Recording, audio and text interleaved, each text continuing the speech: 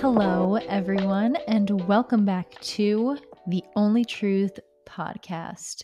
Thank you guys so much for clicking on this episode, for showing me some love and some support. I love it. And today's video, I don't want to waste any time because we cannot be wasting any time.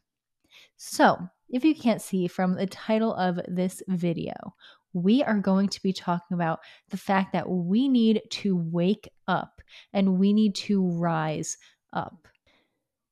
I have so much to say about this topic, and I just have so much passion for it.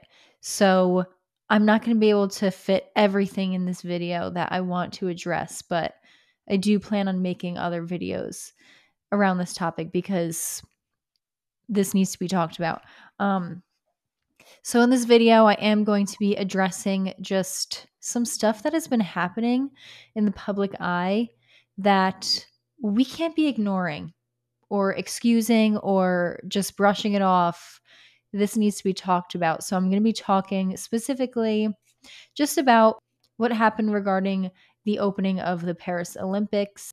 I want to talk about the importance of realizing that spiritual warfare is a very real thing and how that applies to politics, the government, how that applies to what we are seeing unfolding in front of our eyes, and a little bit about the end times and how this is a time where we need to stay sober-minded. We need to stay alert because we are truly watching history just unfold in front of our eyes. God wants us to stay alert, stay awake, don't be deceived, but remind yourself of the truth and what God's word says, because there is going to be a time where Jesus is going to come back. So I want to first just start this off by saying there has been so much happening in the public eye, just demonic wise, just pure evil. And the devil is obviously not being silent. And I am not going to be silent either. And before I start this video, I want to read a specific verse. And this is in 1 Corinthians chapter 1, verse 18. I need some seltzer. I don't know if you guys have noticed, but there's always a seltzer usually by me because I think I'm getting old, because I used to be like, Mom, why are you drinking seltzer all the time? And now I'm literally always having a seltzer by me. And I'm like, I'm turning into my mother. Anyways, so 1 Corinthians 1 verse 18 is talking about the wisdom of God. And it says, the message of the cross is foolish to those who are headed for destruction, but we who are being saved know it is the very power of God. And then it goes on to say in verses 20 through 21, so where does this leave the philosophers, the scholars, and the world's brilliant debaters? God has made the wisdom of this world look foolish. Since God in his wisdom saw to it that the world would never know him through human wisdom, he has used our foolish preaching to save those who believe. And then jumping to verse 25, it says, this foolish plan of God is wiser than the wisest of human plans, and God's weakness is stronger than the greatest of human strength. So I wanted to read that because I don't know if you are a believer or not, but you could be watching this or listening to this and you could be like, nah, this stuff is weird. This is foolish. Like, you Christians are crazy, whatever.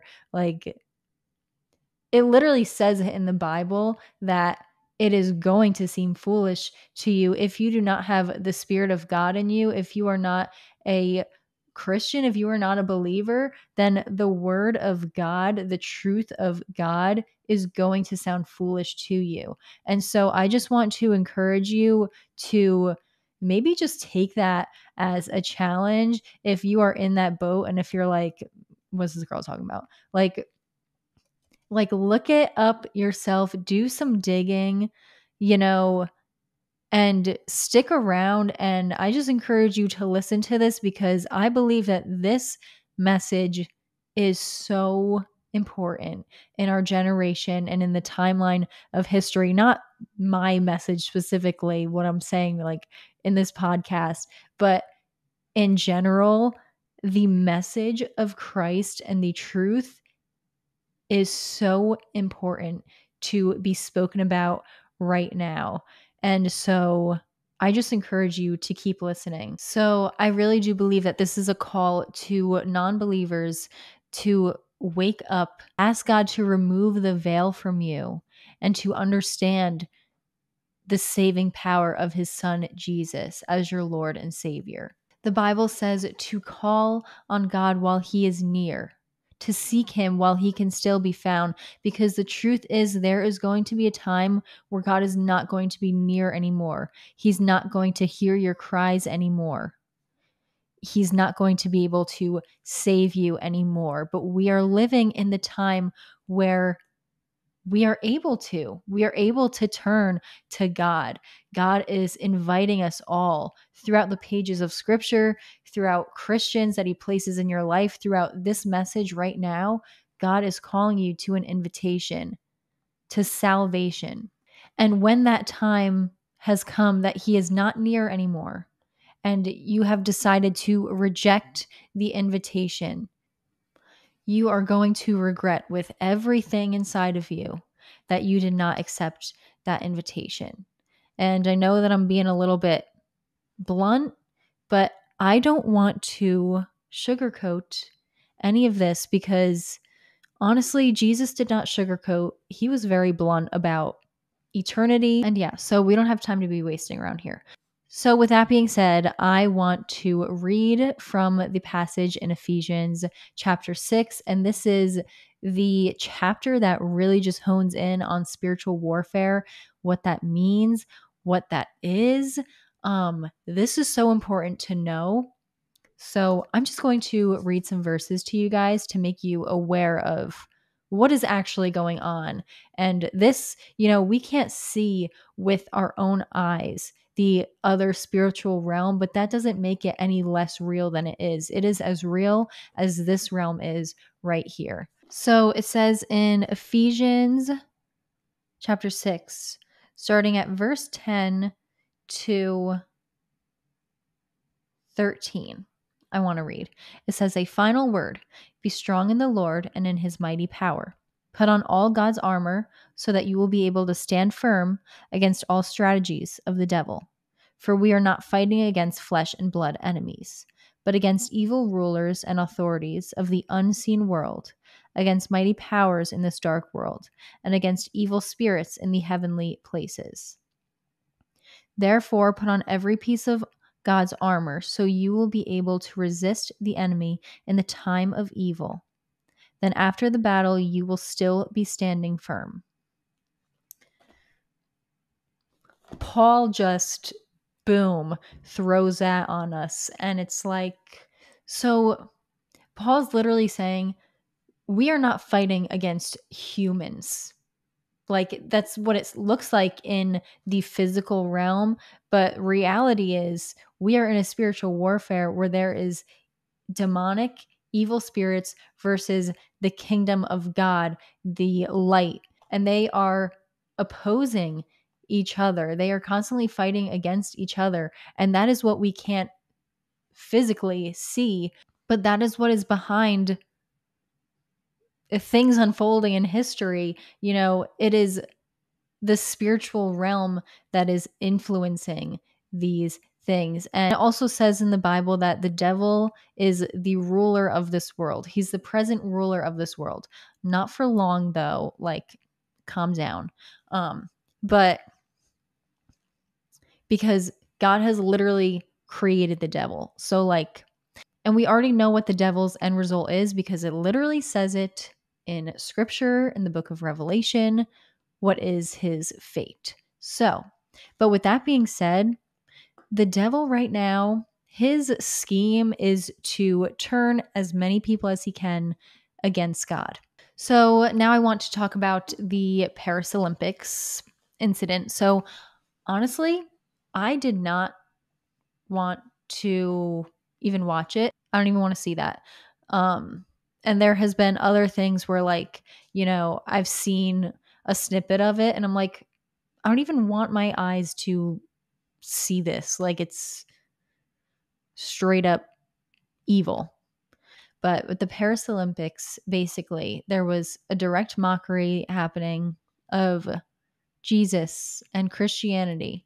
And the mockery itself was based on the Last Supper, which, if you don't know the Last Supper, it is basically Jesus declaring to his disciples that he is going to die for the sins of this world, and that he is the Messiah. He's going to be ascending to heaven soon, and that he is going to suffer, but and it's his last meal with them before all of these prophecies take place.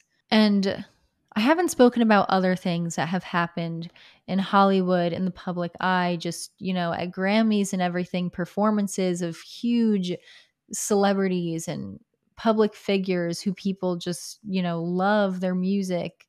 The devil's not even hiding anymore. And he's using those people as influences for the kingdom of darkness. Like straight up mockery of Jesus, the cross of Christ, is not even hidden. It's not even like subliminal anymore. Like they're straight up just coming directly for Jesus. Okay, but my thing is, you're coming at Jesus and Christianity, the cross, so hard. Why not any other religion? Can you imagine what would happen if they were coming for a different type of religion? The mockery that they have been displaying against Jesus? But why is it just about Jesus? Why is he the target of this religious mockery? He is a target because he is the only truth. He is the only Messiah. He is the way, the truth, and the life. No one can come to the Father except through him. And the devil knows that. The kingdom of darkness knows that. So what are they going to do?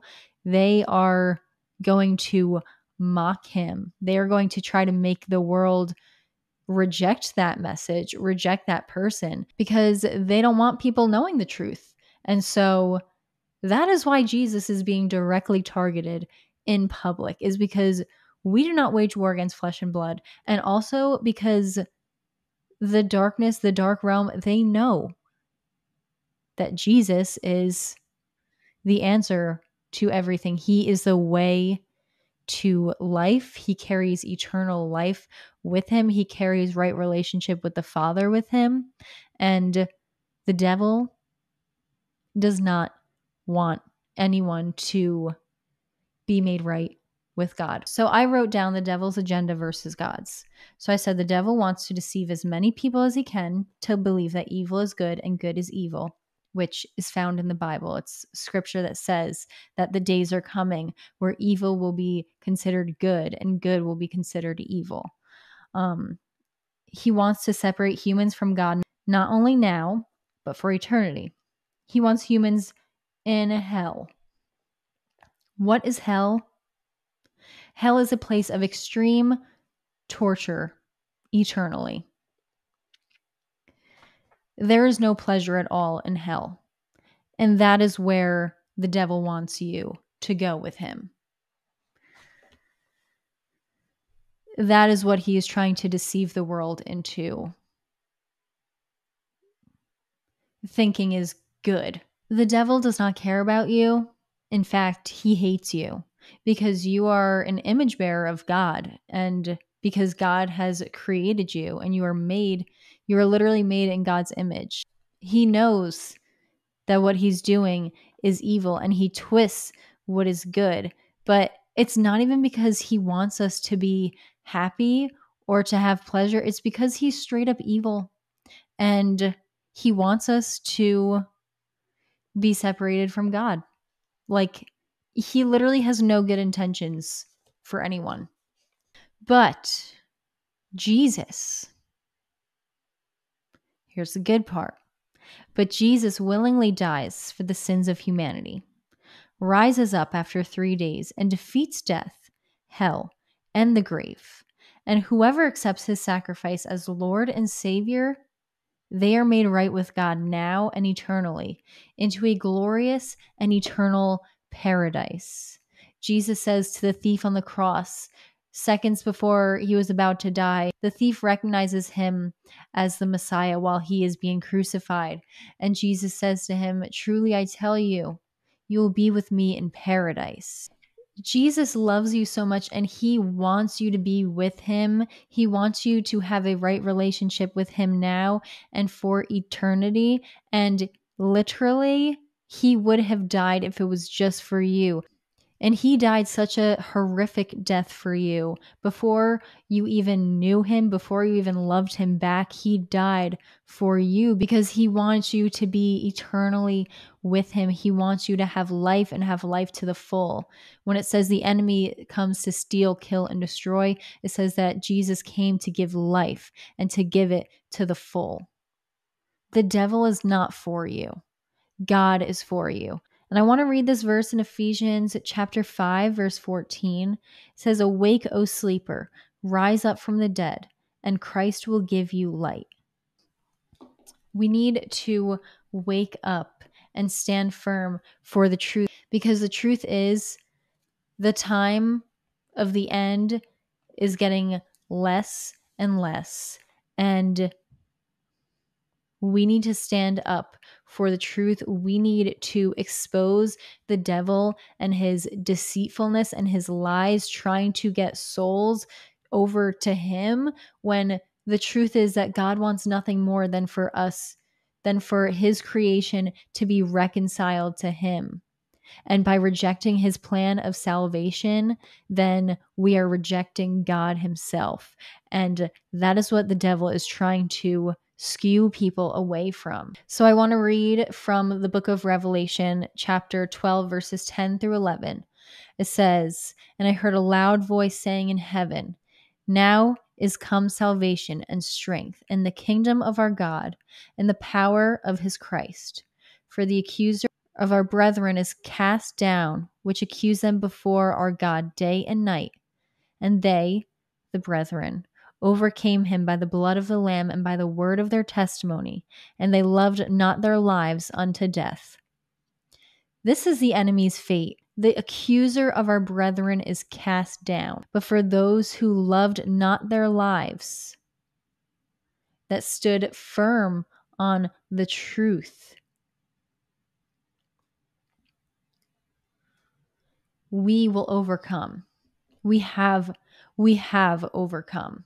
We can be so cushioned in America and just with the messages that we portray and what's most important in the Christian life, when I just feel that God is really opening my eyes to what is truly important and what we need to be keeping our focus on and our gaze on, to not be distracted by the little things in life, like having, the perfect family, or, having the perfect home, or the American dream. Like, we are here because we are here to make disciples of all nations. We are to proclaim the truth of the gospel. We are not to stay hidden. With that being said, obviously, we are to be kind and compassionate and gentle as doves, but it also says shrewd as snakes. So we are meant to be a light to others, to proclaim the truth in love. And I don't believe that it is loving to know this truth and to not tell people about it. This is their eternity that we're talking about. This is their souls that we're talking about. And this needs to get put out there.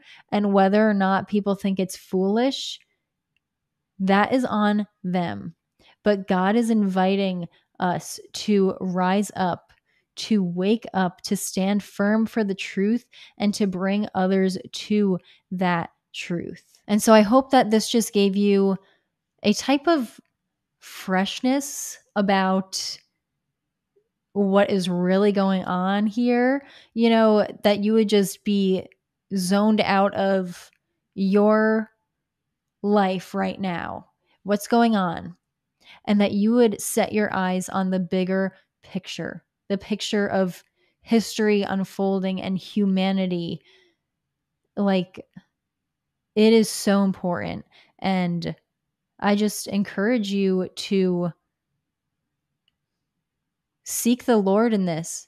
Pray that you won't be deceived. Pray that you won't be distracted, and to stand firm in the truth. Anyways, so I know that that was a bit of a heavy episode today. It's just been so heavy on my heart that I just needed to record this. So, yeah. Thank you guys so much for watching and supporting this podcast. If you did enjoy, if you feel like someone needs to hear this, I encourage you to send it to a friend, send it to someone who might need to hear this specific message in this certain season that they are going through. And as always, I hope that you guys have an amazing and blessed and beautiful day. And I'll see you in my next episode.